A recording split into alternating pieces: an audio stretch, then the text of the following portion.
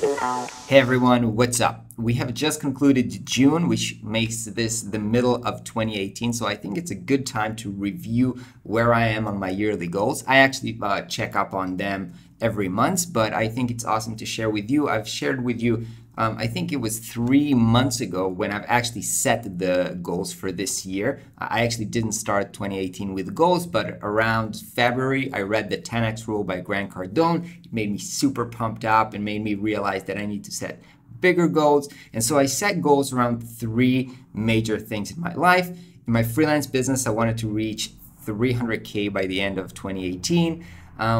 For my YouTube, I wanted to reach 100,000 subscribers. And for Prospero, our product business, we wanted to reach 5,000 paying customers by the end of the year. So I was super pumped up. One more thing that should put you in context is that at the same time that I read this book, I also found out that I have a pretty big debt for not paying enough tax for the past 2 years. And that puts me also in kind of financial stress and made me want to make more money so I don't have to, reach into my savings and spend all of my savings, which I've saved up for, pension and buying a house to pay this debt. So I told myself, I'm just going to make more money and so I can pay this debt. So I started the like 3 months ago. I was really pumped. I was going full in on all goals. I had 3 to-do lists in each one of the goals, and each of them was so long and intense that I could have worked full-time in each of them. It would still be hard, which kind of led me into being very confused, very, slight thin between all the things in my life, which I enjoy all of them. I want to spend time on each of them, and actually thinking long term, I really want Prospero to be the biggest thing in my life and be the biggest source of income.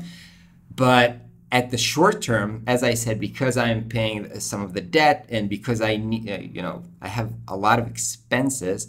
I've got 2 kids in private kindergarten. I live in Tel Aviv, which is a very expensive city. And even though I was making, I guess you would say that I was making a lot of money compared to other people, because of all those factors plus paying the debt, I was actually still kind of tight with our budget, and we had to cut some things off. And so the immediate need for financial security made me focus most of my energy on my freelance business, on my consulting, design consultancy. And after, I was trying to still push for it, but really lately, and especially after started working with a coach who really helped me to focus, I admitted to myself that it's actually impossible to reach those 3 goals together. And if I have to focus on one thing, then it's the financial security of my family this year. And so I'm going to have to put most of my effort into immediate income and building the freelance into a design consultancy that can make a lot of money and that can free up more time for me to work on the other things. But in the short term, I really have to invest in that. And so let's start with the other goals. So on the YouTube side, I am currently at, I think, 46,000 subscribers, which is where we are right now at the end of June. And that means that if I want to hit my goals, I need to have, I think, something like 9,000 new subscribers every month to hit the goal. This is probably not going to happen since the current stats are around something like 3,000 new subscribers every month, which is super awesome. Got to say thanks for 3,000 new subscribers every month. That's super great. But it's probably not gonna. I'm not gonna hit that goal. And you know what? Too bad. But it's not that of a huge priority right now in my life. As for Prospero is right now at around 200 paying customers, which means that to hit the 5,000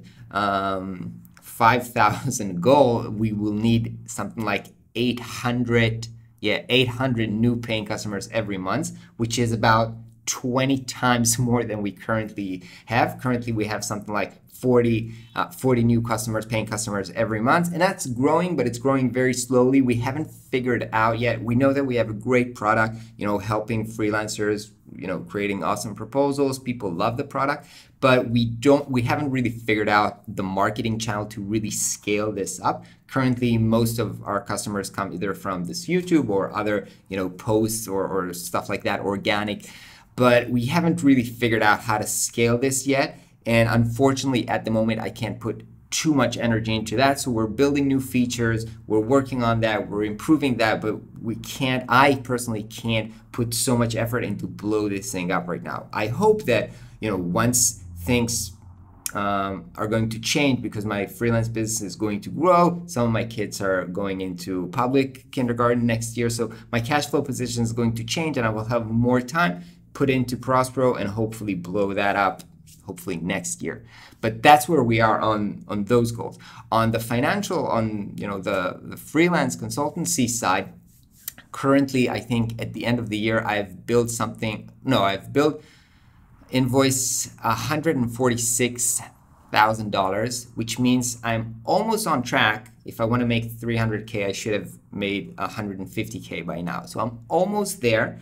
That still means that I have to make, for each month until the end of the year, I have to make $29,000 if I want to reach my goal. That's going to be tough. It's going to be intense. I think it's possible, and I think I'm heading in that direction, but it's still going to be intense.